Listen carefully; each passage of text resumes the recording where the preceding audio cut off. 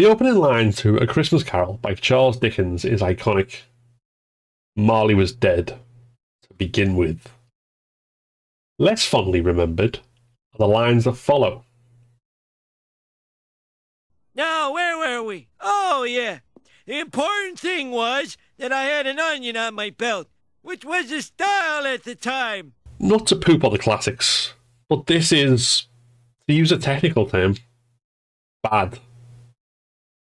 As Strunk and White say in The Elements of Style, vigorous writing is concise.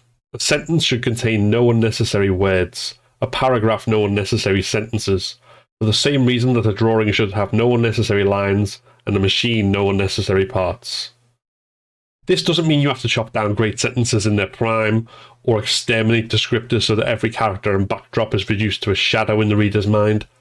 As they say themselves, this requires not that the writer make all his sentences short, or that he avoid all detail and treat his subjects only in outline, but that every word tell. It just means that if the words you're using don't tell the story you're trying to write, then they have to go. To take the example of A Christmas Carol, let's make that opening line sharper and more effective. The Marleys were dead to begin with. Oh, pardon me?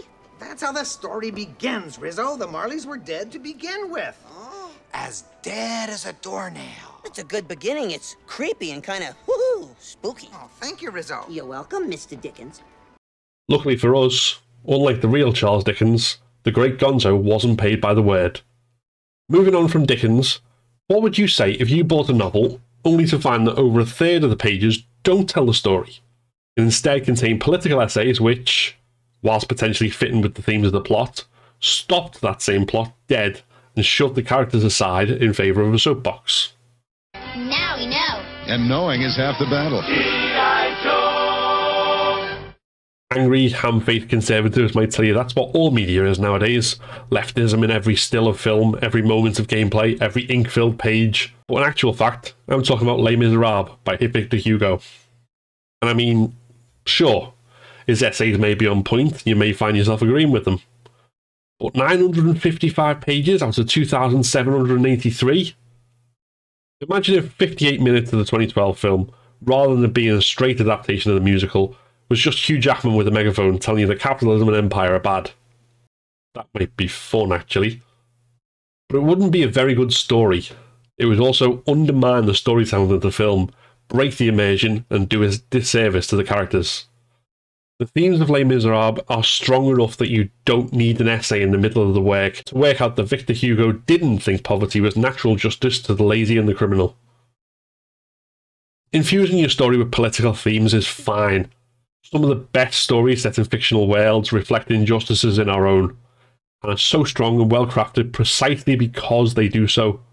But if you have to write an essay to get that parallel and that theme across, well, maybe you should just write essays instead of fiction.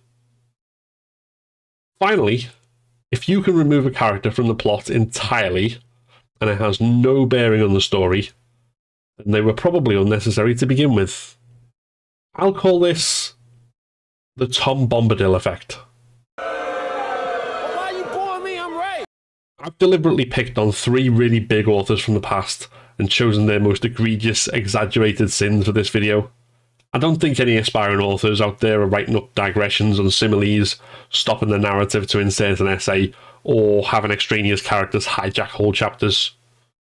But if you are, stop. The serious point is this. Just tell the story. If it's a good story, and or you do it well, because yes, it's possible to tell a mediocre story excellently, then that's all you need. Anything that gets in the way of that, whether it's a word, a paragraph, a chapter, or a whole character, then cut them. If you enjoyed this video, then click the like button. Subscribe to the channel for more content about books and writing, including me reading my own book as a podcast. See you next time.